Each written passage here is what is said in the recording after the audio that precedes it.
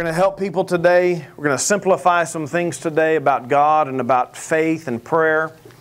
You know, one thing about real Bible teaching is it ought to simplify spiritual things enough for you to understand them, right?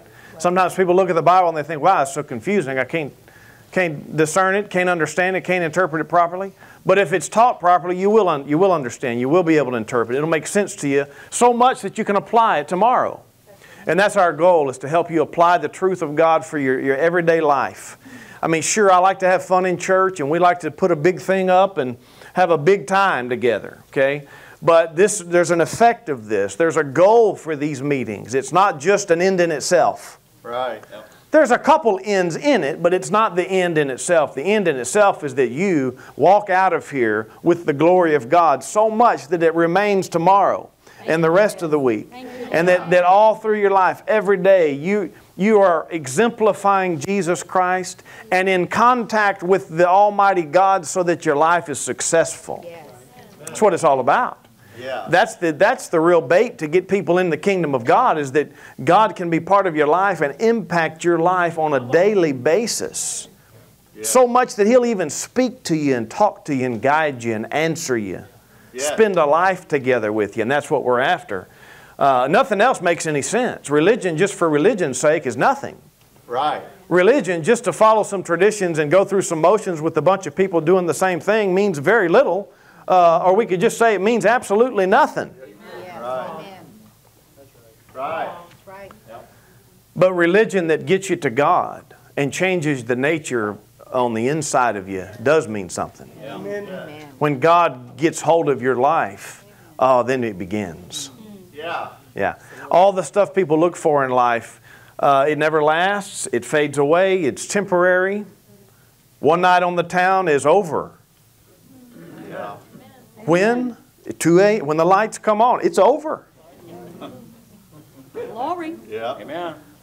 Life with God, light on the inside, joy everlasting, joy of the Holy Spirit is eternal. Yeah. Glory. Thank you, Lord. Yeah. That's why the Scripture says, don't be drunk with wine, but be filled with the Spirit. Yeah. Yeah. Amen. So, here we are. That's not the message for today. That was just the appetizer. Matthew, Mark, Luke, John, chapter 16. This is Jesus. He's talking to His disciples. Before He goes to the cross, this is some of His words. John chapter 16. Now up until this time, Jesus has been doing everything for the disciples. They come to Him if they need something. But Jesus is, things are changing. He's transitioning out as the earth leader, and He's becoming the mediator between God and men. And here's what happens. He says, verse 23, John 16:23, and in that day you will ask me nothing. Most assuredly I say to you, whatever you ask the Father in my name, He will give you. Until now you've asked nothing in my name. Ask and you will receive, that your joy may be full. All right. Now if we just read it like that, I mean, it kind of goes in. It's like, okay, He's going to teach a message on this. But let's take a look at the Scripture again, because if you'll read the Bible this way and get your eyes on it and let it sink into your heart and let your spiritual ear hear it and let it rattle you on the inside and let it convince you that it's true, then things will start happening for you. Yes. Yes. All right? Now look what He said here. John 16:23. Jesus said, whatever you ask the Father in my name, He will give you. Whatever you ask the Father in my name, He will give you. Whatever you ask the Father in my name, Jesus said He'll give to you. Okay? Whatever you ask the Father in the name of Jesus, He'll give to you. Whatever you ask the Father in the name of Jesus, He'll give it to you. We need to say it about 50 more times so that we realize, oh, it's very simple. Getting prayers answered is very simple. Having God answer your prayer is very simple. He said Jesus said, anything you ask the Father in my name, He'll give it to you. He'll give it to you. And so what this does is it presents a trust factor in God that's so simple Not necessarily easy, but simple. You've heard us say that before. Not necessarily easy because it's spiritual, but so simple. So childlike. Whatever you ask the Father in my name, He'll give it to you. So you need to pretend that Jesus said those things to you. Face to face, mouth to mouth, ear to ear, or mouth to ear. Whatever you ask the Father in my name, He'll give it to you. Lord. And that's what I want to talk about today, to help you simply trust God easier. Sometimes we get so worked up, so doubtful, so uncertain, so stressed out, trying to work it up, trying to pray it harder, trying to please God enough, trying to get a prayer answered, when really it's very simple. God has always wanted us to trust Him. He's a Heavenly Father, and He wants us to trust Him. Yes. I mean, the worst thing for a father is if the children don't trust. Because if they don't trust, they don't obey. Right. Our Heavenly Father wants us to trust Him. He needs us to trust Him. It makes Him happy when we trust Him. He's not all that happy when we don't trust Him. He's still your Father and He still loves you greatly, but golly, He's like, oh, come on. Uh-huh. Isn't that right? Yeah. You keep swinging at the ball with your eyes closed. You ever played Little League ball or had a kid play Little League ball? In the beginnings, they're kind of scared of the ball, so they close their eyes and swing. Oh, that's how Christians are so many times. We try to live the Christian life without trusting God. We want to trust Him. We want to hit the ball. We're not trusting Him, though. God needs us to trust Him. Matter of fact, He said without faith, it's impossible to please Him. Remember Hebrews 11:6? Yes. Without faith, it's impossible to please Him. That's not saving faith, because you wouldn't even be in the game. But without faith, it's impossible to please God, for he that comes to God must believe that He is, and that He's a rewarder of those who diligently seek Him. Uh-huh. So in coming to God, you have to trust. You have to be absolutely sure and certain and trust. And it's so simple. It's so simple to realize these scriptures simply mean ask in the name of Jesus, and He'll do it. Thanks, Lord. Every one of us has to get to that simple place of after we've prayed in the name of Jesus, walk off with a glad heart. Yes. I've been through it. My first couple of years with the Lord, I had to practice this. I saw these truths. I worked it up. I worked it out. And I remember going through these phases of asking God for things and worrying. Kind of stressed out that, oh, I hope it works. Oh, I just hope this works. They said it would work. But then I finally broke through to this place where, you know what? If I asked God in the name of Jesus, I know He heard me. That's right. And then it's over. It's over. Thank you, Yeah. Lord. And I can go ahead and act like it's over. Yeah. I can go ahead and walk off happy. I can walk off praising God. I don't have to re-pray. Don't have to rethink about it. Don't have to worry the next day. It's done. He said if I ask, He said anything. Anything. Right. Whatever you ask the Father in my name, He'll give it to you. Thank you, Lord. Yeah. Try that a couple times. Just in a simple manner. Go to John 15. Oh, and notice this. He said, ask and you will receive that your joy may be full. You know, this whole thing is it's not just to bring the car into the driveway. I need a car in Jesus' name.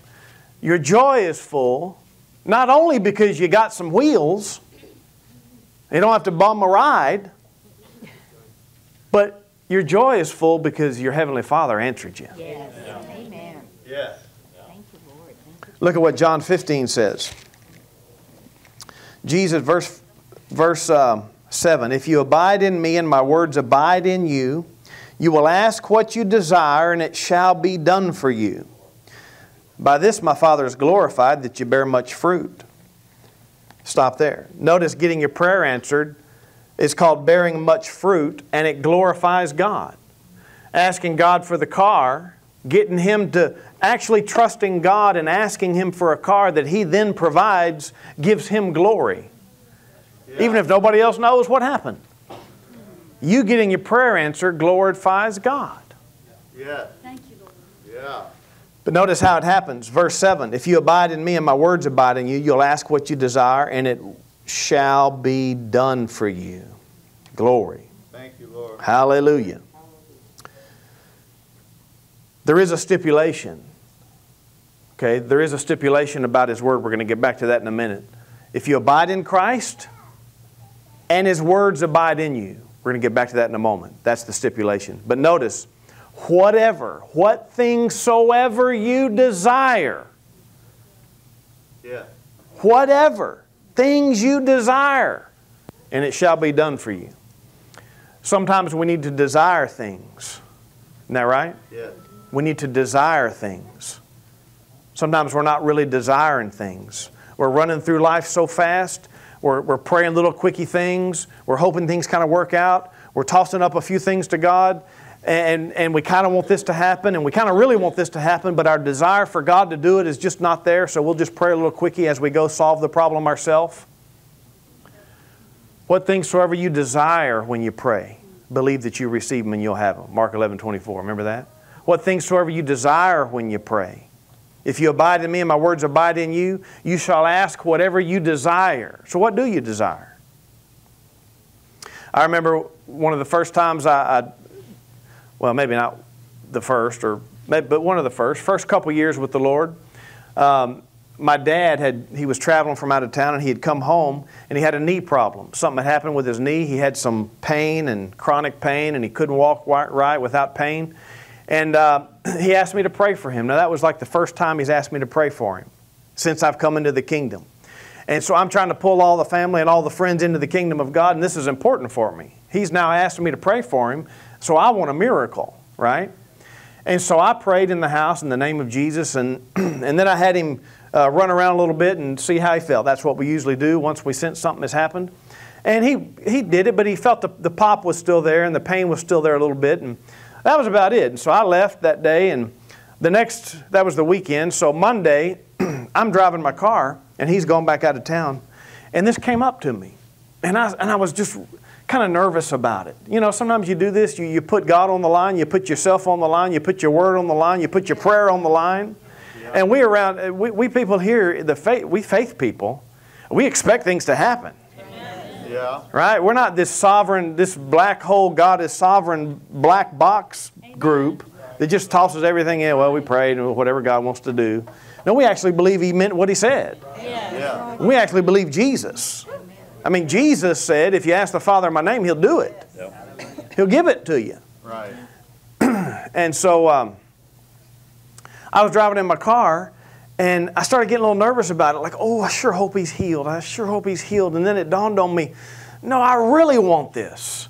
I really want this. And I began to just call out at the top of my lungs and just cry out, no, I rebuke that sickness. I rebuke that pain. Come out of him. And I just began to pour my heart out to God. Have mercy on him, God. Have mercy on him. I asked, and I expect that knee. And in Jesus' name, do this for me, God. And I just, for maybe 3 to 5 minutes, just poured out my soul. And after the fact, I realized, I have a desire for this. And then it was done, and I felt good in my heart after I did that. And maybe several weeks later, I asked my dad. I didn't talk to him for a couple of weeks, and 2 or 3 weeks later, I asked him, I said, how's your knee? I never heard. He said, oh, it went away that week. The pain went away that week. Glory! I think God He loves to do stuff for us. He loves to do stuff for us. Some people think, well, if He loves it so much, how come He didn't do it for me? Because you got that attitude, that's why. Because you're all stiff-necked, that's why. You're already bitter against God. You hadn't even used your faith yet. If you actually trust God, He'll never fail you. If you trust God, He'll never fail you. Right. Never, never, never will He fail you.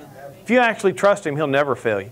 If you actually have faith, you'll get the answer. If you have faith, you'll get the answer. Yes. When Jesus saw their faith, the miracle happened. When Jesus sees your faith, the miracle will happen. If the miracle hasn't happened, He hadn't seen your faith. Amen. Amen. Right.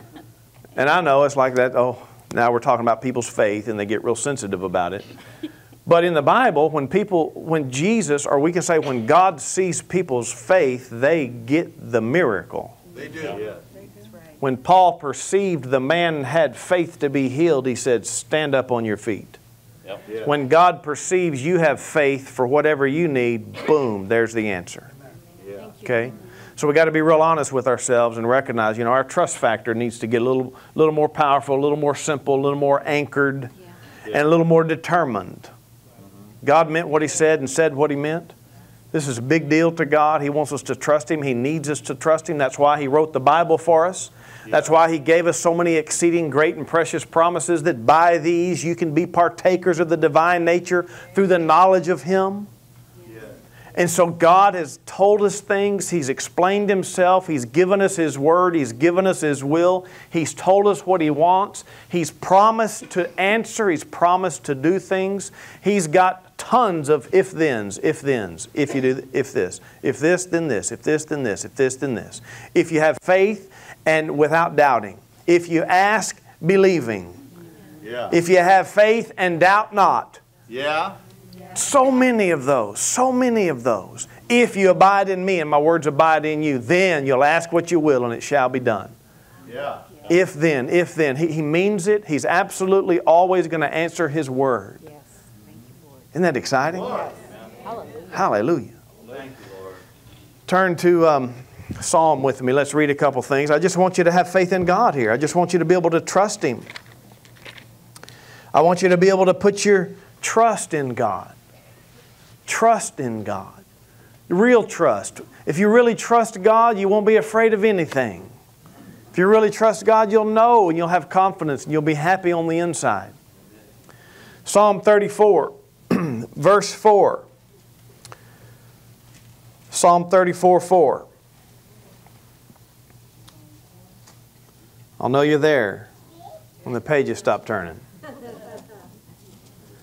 If you know where Psalms is, just stop turning and then we'll think you know where Psalms is. Hey, I haven't said that in a while. Let me say that. If you're not real familiar with the Bible and we go through this turning exercise in church and you can't find the book and we've all been there where I'm turning and turning. It looks like I'm getting nervous because everybody's stopping and I haven't found the book yet. And so you just kind of stop and you're over in Lamentations way off. And you cover up the top so nobody knows which one you're at. You just act like you're in it. We've all kind of been there, and it's a little bit embarrassing, but I just want you to know that everybody's been there. Amen. That's right. We've all been there. Don't be embarrassed. Do what you got to do. If you want to keep looking, look. If you want to stop and fake it. Doesn't matter to me. God's not mad. We're not mad. Nobody's looking at you funny. Eventually you'll learn the books of the Bible. I didn't grow up knowing the books of the Bible. It took me a while. I got me a Bible that had the little tabs on the side. Actually, it was the indentations. Helped me learn the books. So you'll get there, all right? Bottom line is, get a Bible, learn your Bible, be familiar with your Bible. If you use a digital Bible, read your Bible, learn your Bible, get familiar with your digital Bible. And if you're going to use a digital Bible, you've got to find a way to underline and mark things. So whatever it takes, find an application, a phone app that'll let you be able to highlight and bookmark every important passage because you're going to need it again. Yeah. I see you're all enthused about that. Right. But if you're not bringing a Bible to church, you need to. Yeah. You need to bring something that you're familiar with, either a book or a digital thing, but you got to know your digital thing if you're going to use it. My Bible's got all the good scriptures marked. Yeah. What do you mean? Some are bad scriptures? Somebody saw John Osteen's Bible one time. Y'all heard the story? They looked over and saw John Osteen's Bible. And they said, "Brother, you've got every single scripture underlined."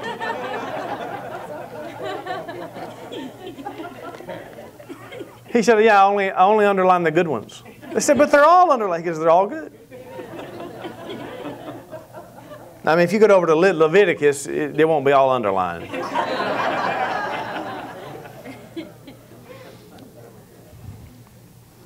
Okay, back in. Here we go. Psalm 34, verse 4. I sought the Lord and He heard me. Yeah. Woo.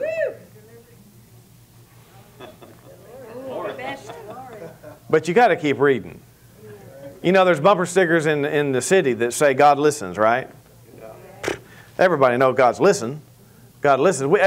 Even heathens and even atheists atheists wouldn't think He's hearing anything. Unbelievers can admit that God listens. But every real Christian ought to go a little further and say, well, if He's listening, will He answer me? Yeah. So we really need bumper stickers that says, God answers. Yes. I sought the Lord and He heard me, delivered me from all my fears. Lord. Thank you, Lord. Hallelujah. They looked to Him and were radiant. Their faces were not ashamed. This poor man cried out, and the Lord heard him and saved him out of all his troubles. Yeah. God will save you out of all your troubles. If you'll cry out. It doesn't mean loud. It just means with your heart. Your heart has to be loud about it. Your heart has to desire it. He'll save you out of all your troubles. I'm sure you don't have any, but if you did, He would save you out of your troubles. You got to know that, though. You got to believe that. Yes. No matter how confusing and difficult the challenge is, the trouble, just get real simple and God, save me out of this trouble. Save me out of this trouble. Save me out of this trouble. Save me, save me, save me, God, out of this trouble. Save me out of this trouble. I need You to save me out of this trouble in Jesus' name. Save me out of this trouble in Jesus' name. Save me, God, out of this trouble. You said You'd save me out of all my trouble. Save me out of this trouble. You said You would. I know You will. Thank You. Now I'm saved out of my trouble. My trouble's ended. I'm saved out of my trouble. Notice how I'm doing that, okay? I'm just kind of showing you what happens, something similar in my prayer time. And, you know, you sometimes need to say it more than once. Not for God's sake, for your sake. You got to convince yourself you've asked Him. You got to convince yourself you're believing it. You got to say it until your heart latches on and rings with that truth God's got. Until you get a confirmation that God has heard. See, when you finally really trust, God will respond with a confirmation in your heart. What's the confirmation? It's something. You'll know it. Is it a word? It might be. Is it a feeling? It might be. Is it a sense? It might be. Might be all three of those. Somehow you need to pray until you know that you're connected to God.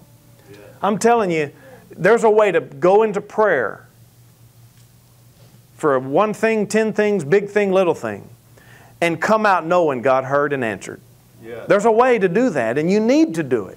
You need to stay there with God longer than 30 seconds sometimes. Right. Till you know you connected. Okay?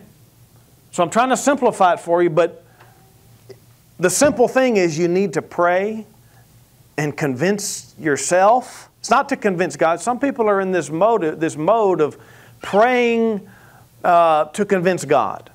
I'm trying to prove to God that I'm worthy. I'm trying to say it enough. I'm trying to pray the right words. I've even added in a couple these and thous. Trying to persuade God that I can get that I have enough faith to get the answer. It's not about convincing God of anything. Right. Confessing Scripture and praying things and muttering them and saying them and focusing on them is not for God, it's for you. It's not to convince God, it's to convince you. You and I need to be convinced that He's our Heavenly Father and He'll answer. Amen. Yeah. Verse 7, the angel of the Lord encamps all around those who fear Him and delivers them. Yeah. The angel of the Lord encamps all around those who fear Him and delivers them. Did you know the angel of the Lord encamps all around those of you who respect God? Glory. Yes. Lord. Did you know the angel of the Lord encamps all around you? Did you know the angel of the Lord is not a little fat baby with wings? Amen. Fluttering around, shooting darts? The angel of the Lord is a real angel. Fat babies with wings are not angels. Those are fat babies with wings. You've heard me go through that, right? The angel of the Lord is able. Yeah. He don't need a diaper change. The angel of the Lord encamps all around those who fear Him and delivers them. And if you believe that, you wouldn't be afraid of anything. You wouldn't be afraid of any noise at night. That's right. Listen, this is important for you. I know a lot of you still deal with this at home. Or when you're away, there's some fear. Whether you're in your car or at your house, you hear something, you see something, and it scares you, it spooks you. Somebody's in the house. If you believe this scripture and you heard something, you would think, someone might be in the house, but that's okay. How about that? If the angel of the Lord encamps around you and protects you, who cares if somebody's in the house? What if it's a bad guy? Who cares? I'm protected. He just hadn't seen my angel. He ain't got close enough yet. But half of you don't believe that scripture. I know. It's okay. If you did, though, you wouldn't be afraid of anything. Amen. Right. Amen. When you're laying there at night and you think, was my door locked? Did I lock the door? Did you lock the door? You got to practice this. You got to spend a little time here and think. Does it mean that He would protect me even if the door's unlocked? Yes. Thank you, Lord. This is real faith walking here. Yeah, it is. Not to do ridiculous things. It's okay to lock your door, but if you forgot and you don't want to get out of bed, you don't want to get out of bed out of fear. Listen, you need to be moved by faith. You need to be moved by God. You need to be moved by the Spirit. Don't be moved by fear. Oh, we got to do that. Or if we don't do that, then that doesn't sound like a person trusting God.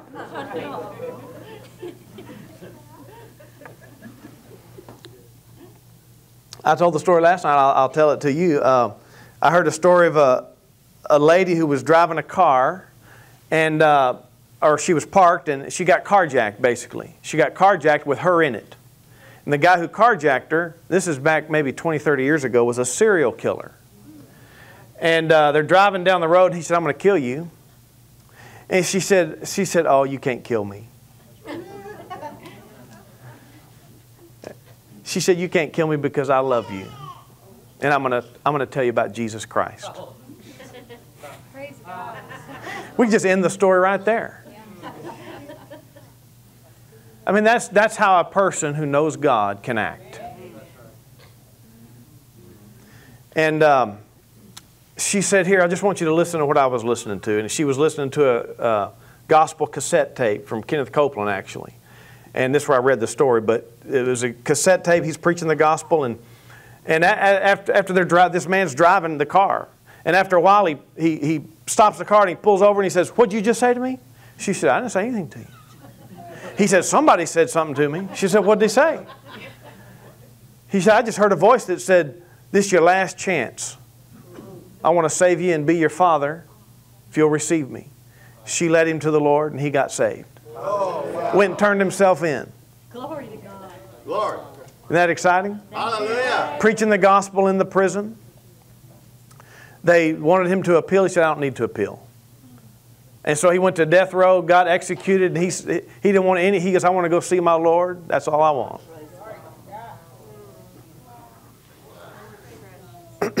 We just got to believe the Bible. All right. Here's where some people fail.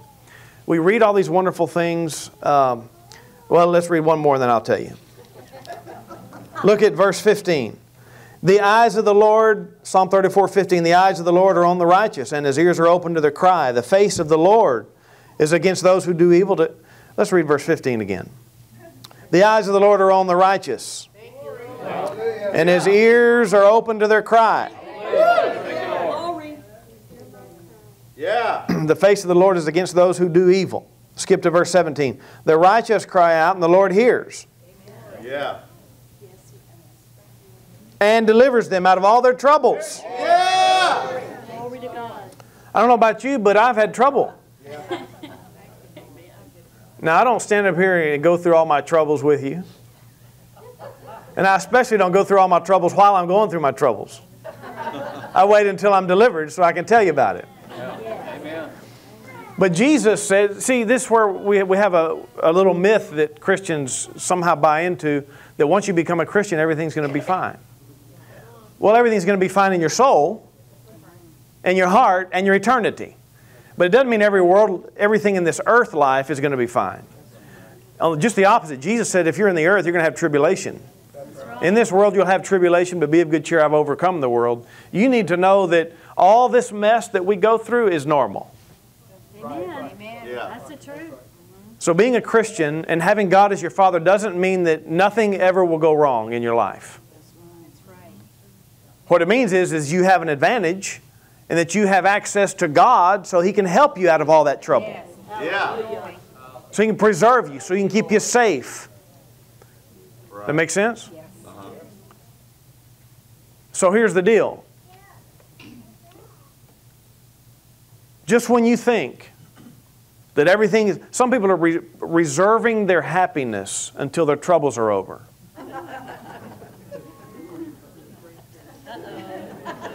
Some people are putting off their joy and their full contentment in life until this trouble's over.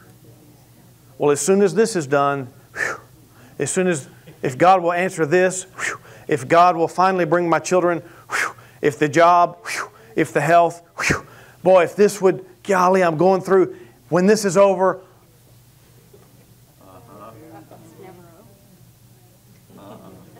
it's never going to happen that way. Amen. It's never going to happen that way. The Scripture said, rejoice when you go through various trials. Yeah. You're supposed to be rejoicing during the trial. Yeah. Right. Good.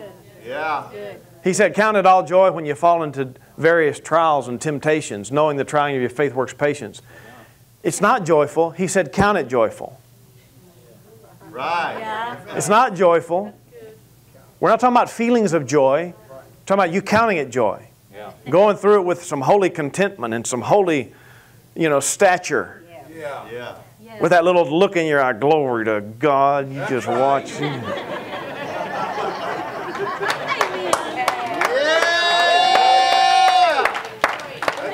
With at least a half a smile. I mean, we're talking at least a half a smile because you know something that the world don't know. That's right. Yes. See, when you trust God, you can do it. Yes. Thank you, Lord. So you'll never have a problem-free life. Amen. None of you. Okay. That's right. I came to church, so I'd have a problem-free life. Just when even if your life is pretty trouble-free right now, at some point you're going to remember that your uncle is unsaved and going to hell.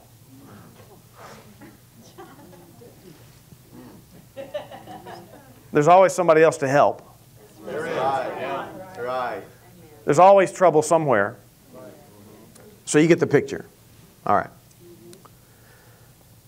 Verse 18, the Lord is near to those who have a broken heart, save such as have a contrite spirit. Many are the afflictions of the righteous, but the Lord delivers him out of them all.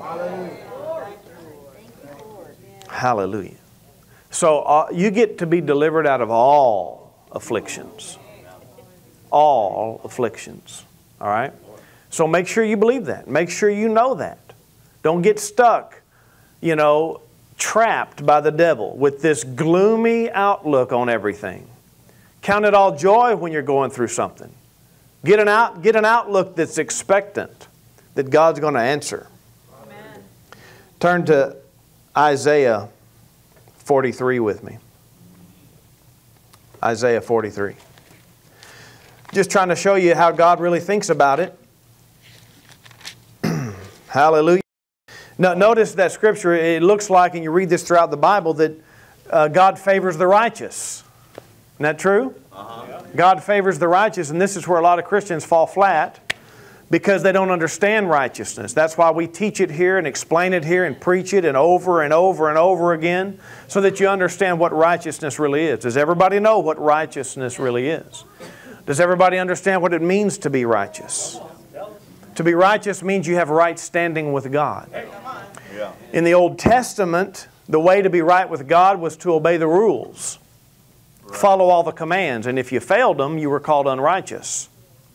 Well, everybody in this room realizes they've failed the commands of God to some degree.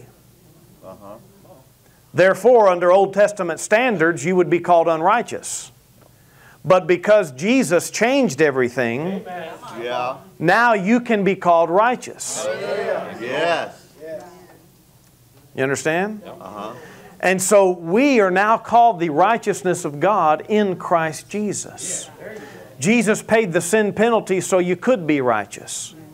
But this is what you have to realize, that you're not approaching God on your own. That's right. You're not approaching God in your own name. You're not presenting your works to God to see if they measure up so you can get something back.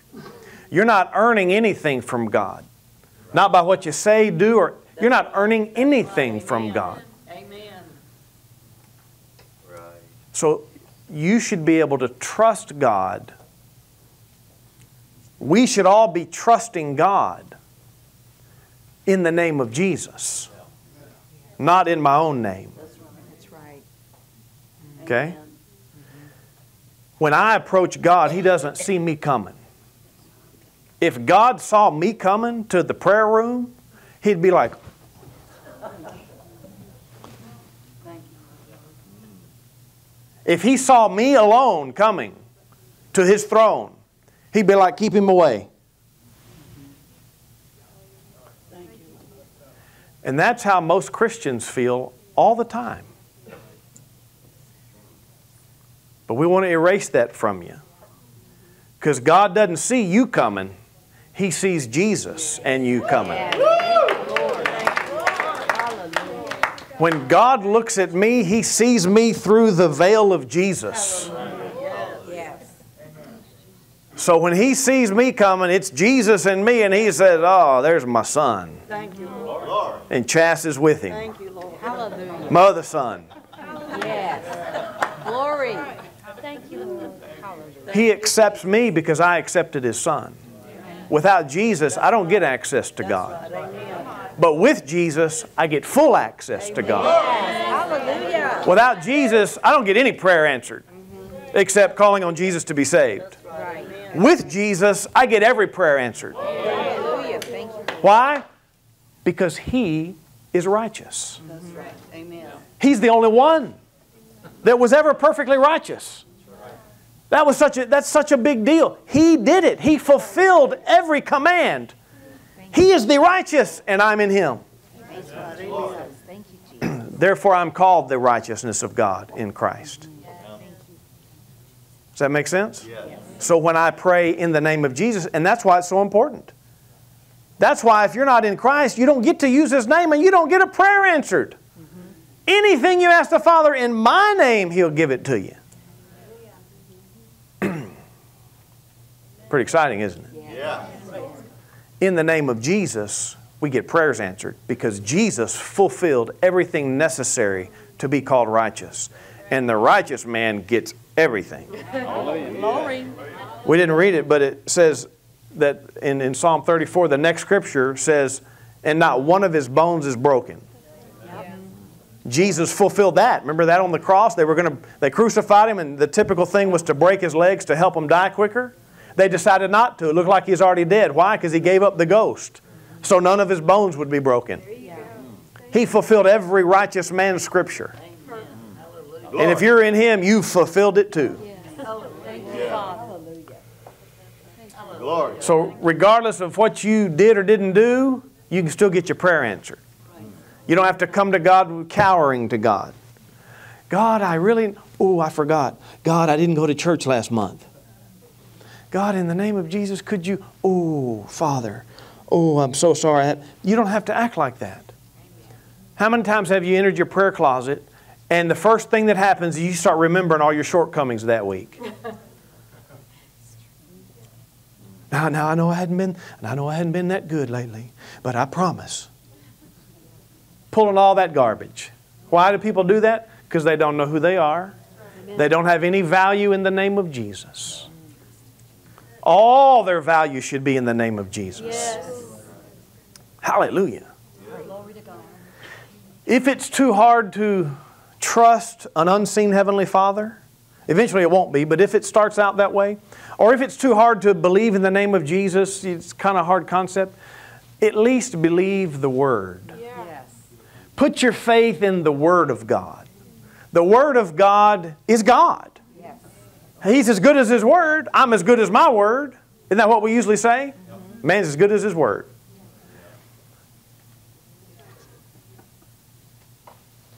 If God said it, it describes His will. You can trust it. He wants you to trust His Word. Trust His Son, trust Him, trust His Word. God is the Word. Jesus is the Word. We know that. So in the name of Jesus is in the name of the Word. And so that's why the Word's so important to you. That's why Jesus said, if you abide in me and my words abide in you, then you ask what you will and it shall be done for you. If you're going to get prayers answered consistently, you're going to have to know the Word of God. You'll have to know the Bible. The whole Bible? Yeah, good portion of it. How many scriptures? A lot of them. You're going to have to know the Word of God. To know God, you must know the Word. To trust God, you got to know Him. To know Him, you got to know His Word. Got to trust His Word. He'll never let one of His words fail. God upholds His Word. Glory.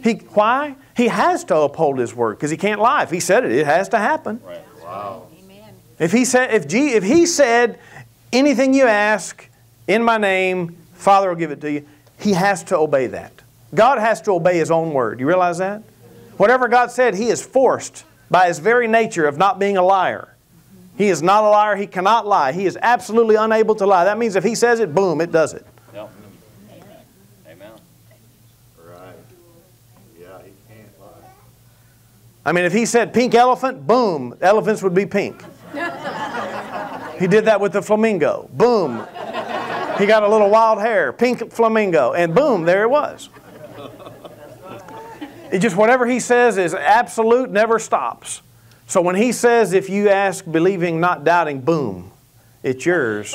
Boom, it's mine. Amen. God will always honor His Word. That's why we're trying to point people to the Scripture. Trying to, if you call the church office for some help, going to point you to the helper. Going to try to connect you to God. How? Through the Scripture. Right. Come on. Yeah.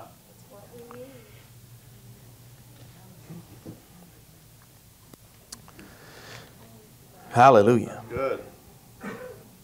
Where did I say? Isaiah somewhere?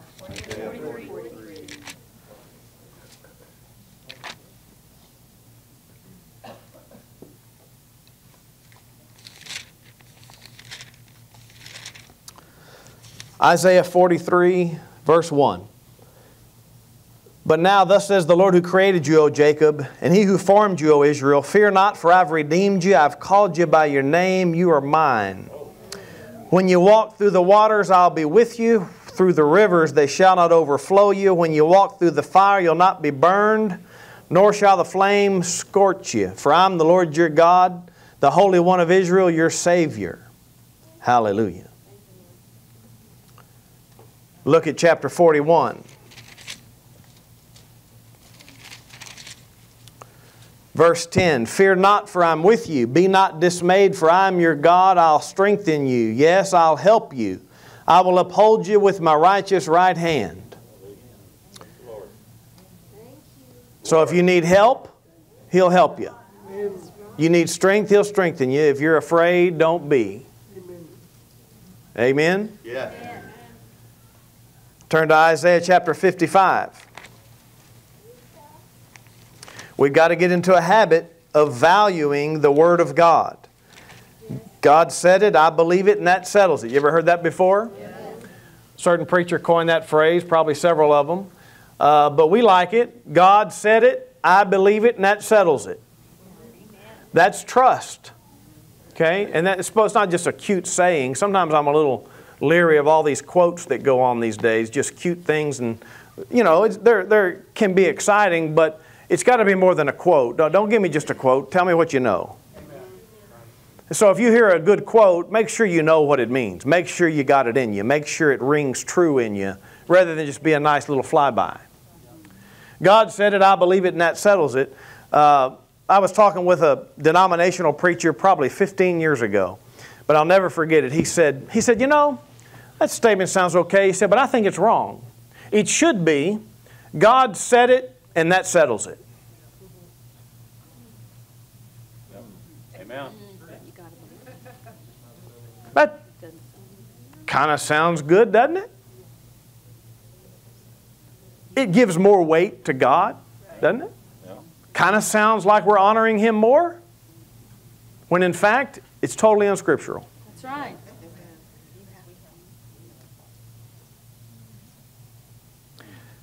You have to believe it before it's settled. That's right. At least before it's settled with you. Now, as an absolute truth, God said it and that settles it. But for it to come to pass in your life, you have to have the little part in the middle, I believe it. Yes, that's true. Yes. Then it's settled. Yes. Amen. Make sense? So don't try to get cute with me.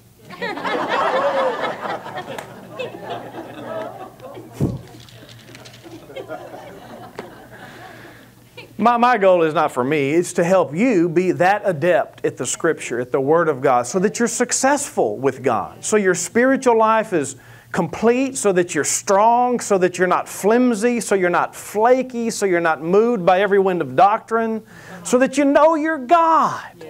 We got to know our God. We got to know His ways. We got to know His will. We've got to be able to access Him when needed. Yes. Amen. Hallelujah. Yeah. It's all about accessing our Heavenly Father on a daily basis. Glory. We got to be able to trust God, to get miracles to happen. That's fun. Yes. Sure. I gave up the fun of the world so I could have the fun with God.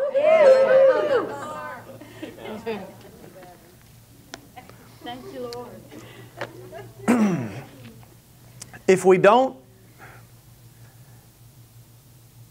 value the right things, we'll miss God. Okay? Not valuing the right things diminishes the impact God can have on our life. Yes.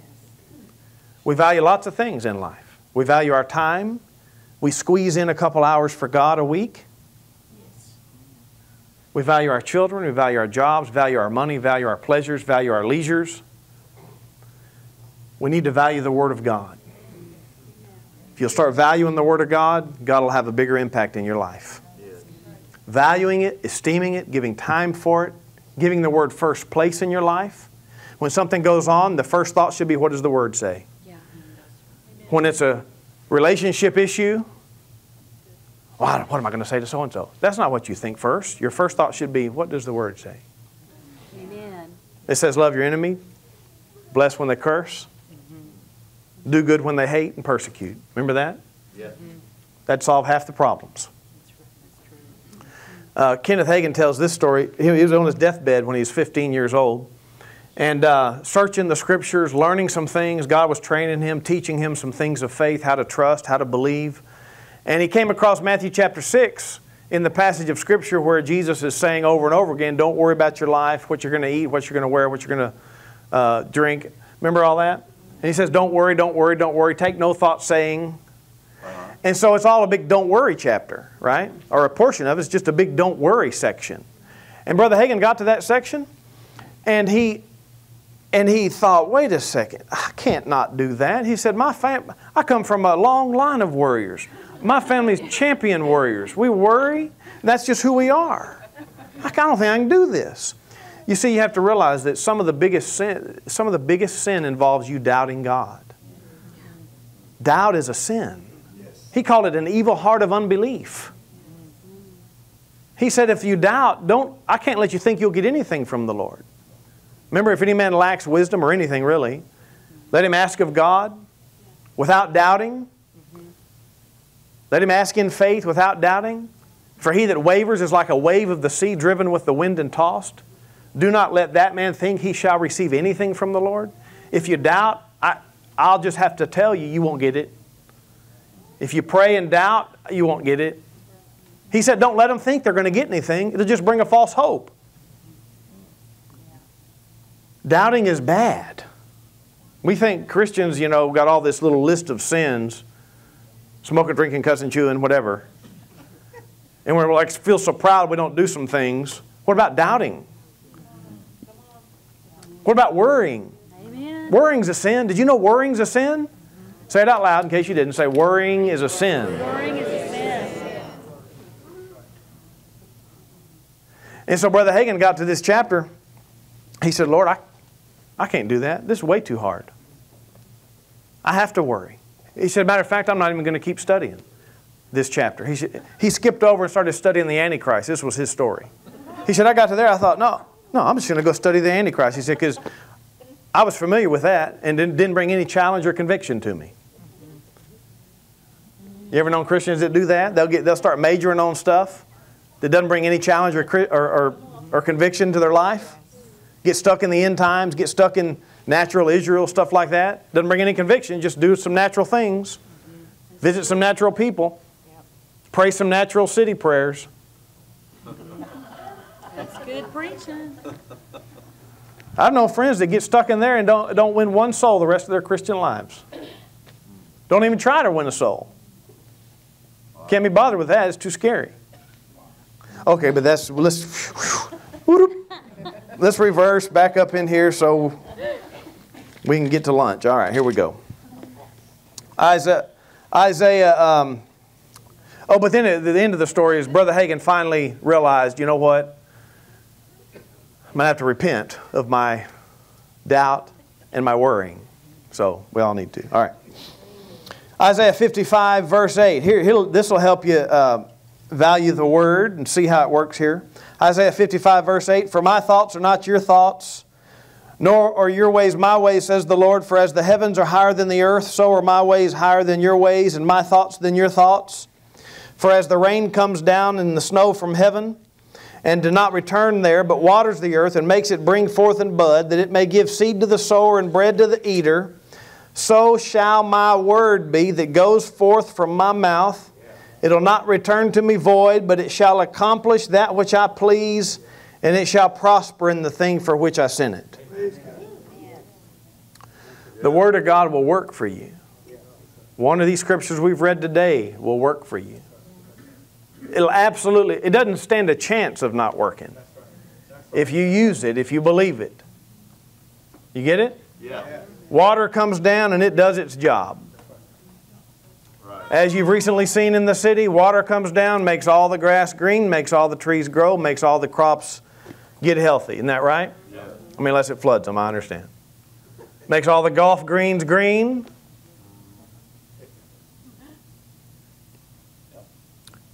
The word spoken and believed out of your mouth will cause a miracle.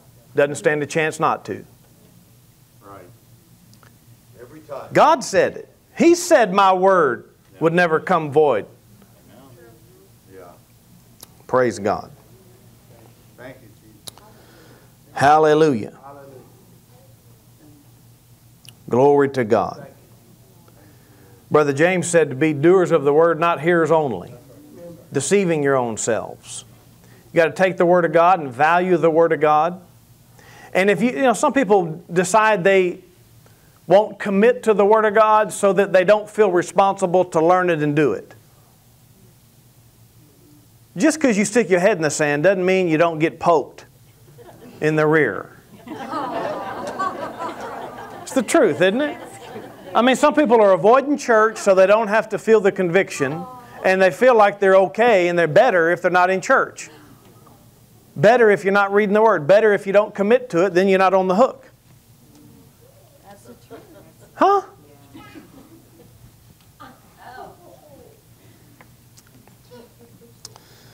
Je ne sais pas. Hallelujah. I'll close the book here. Tell you one final story. There's a denominational preacher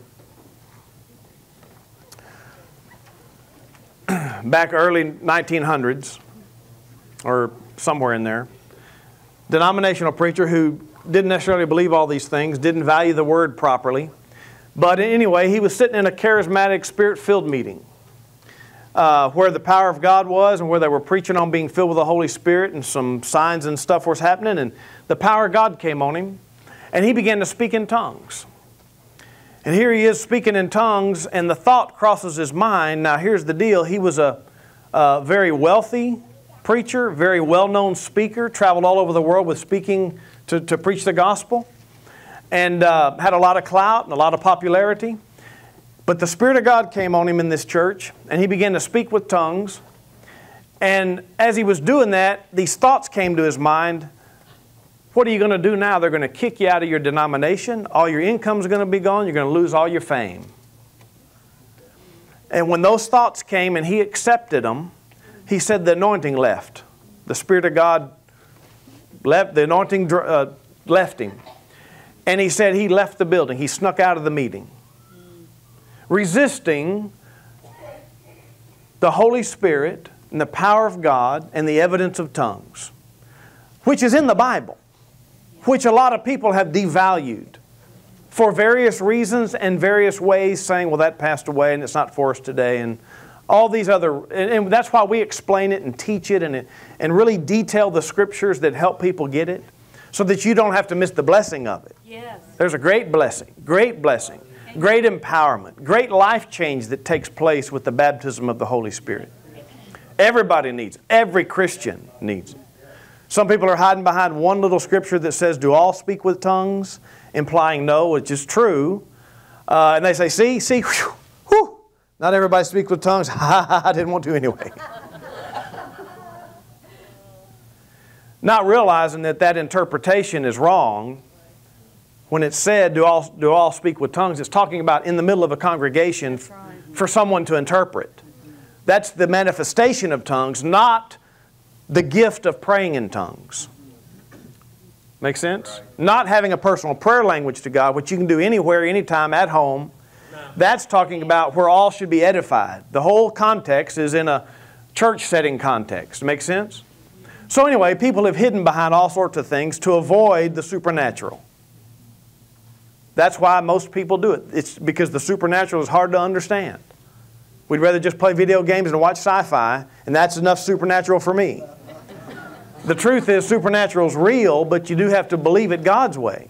All right? So anyway, this preacher left the building, and within a month, he got sick.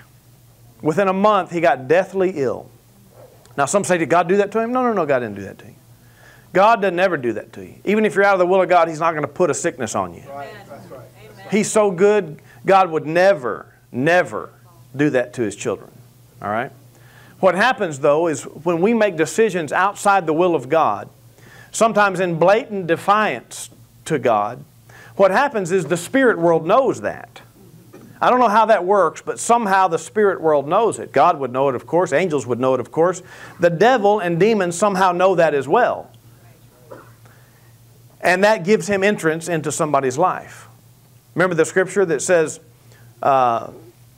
Satan could get an advantage over you? Another scripture says that we should, that God perhaps would grant us repentance so that we may escape ourselves out of the snare of the devil by acknowledging the truth. Acknowledging truth helps us escape the snare of the devil. If you're not going to acknowledge the truth, then the devil can ensnare us. It's very clear. I mean, again, we're talking about supernatural things like devil, but it's very real and it harms lives, okay? And so this man got deathly ill because he blatantly refused a blessing and the will of God. And who knows how all that works in the spirit realm. But anyway, so he got sick, and he got so sick he was almost dying, couldn't eat, couldn't take care of himself, decided to go live with his mom, who was 80 years old. And where his mom lived was a piece of property that had a little ranch hand on it, 19-year-old boy. And the 19-year-old boy began to take care of this man because he couldn't take care of himself. So he had to feed him and bedside and all this, bedridden. And so one day the 19-year-old boy was a new Christian, actually. And he said to the man, why don't you just let the Lord heal you? And the preacher said, what did you just say? He said, why don't you just let the Lord heal you? He said, what do you mean? I mean, it's a preacher who never believed that God would heal or knew it, right? And the boy quoted James chapter 5, verse 16, that if there's any sick among you, let him call for the elders of the church, and they'll pray over him, anoint him with oil, and the prayer of faith will save the sick, and the Lord will raise him up. And he quoted that scripture to the man. The man said, that's in the Bible? Now you'd think that if you've been to seminary or Bible school, or if you're just a Christian who read the Bible, you'd have read the scripture. But if your heart's not open and if you resist God, you'll just pass right over a lot of things like that. You'll just be so blind to you, you'll miss all the glory. Happens to people all the time. Their ears aren't there to hear. And so anyway, he said, that's in the Bible. The boy said, yeah. He said, where is it? The boy said, I don't know. I can't read. I've only heard my pastor quote it. He said, take me to the pastor. So the little boy, the 19-year-old boy, took this man to a meeting. It was a brush arbor meeting where his pastor was preaching the gospel. And the preacher guy sat in the car, because he couldn't get to the meeting really, but he sat in the car with the door open and heard the preaching. And afterward, the preacher comes over to the car and prays for the man in the name of Jesus and commands him to be healed. The boy gets in the car and starts driving the man back home. The man says, I'm healed. He gets home and he walks in and he finds his mother, and he says, cook me some food. Cook me some biscuits and gravy or whatever, ham, whatever it was. And she said, but you're sick. He goes, no, I got healed today. She said, but how do you feel? He said, don't matter how I feel. I believe the Word of God and I got healed. She feeds him. Turns out he's totally healed. Totally, completely healed. Gets to preaching again. But before he leaves his mom's house, the 19-year-old boy said, hey, why don't you get baptized in the Holy Spirit? Speak with tongues. He said, I think I will. Whole life was changed. Became a famous Spirit-filled preacher after that. He finally valued the Word of God. Don't resist the Word of God. So many people are still intellectualizing God.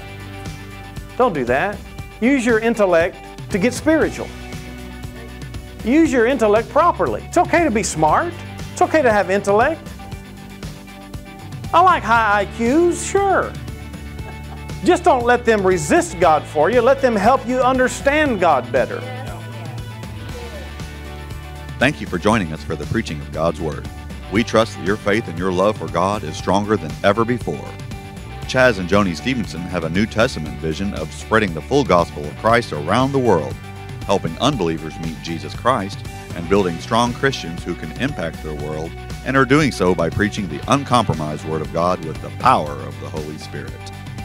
To join us in that vision, please consider an offering to help with media costs, or an offering to simply show the value of the spiritual things you have received.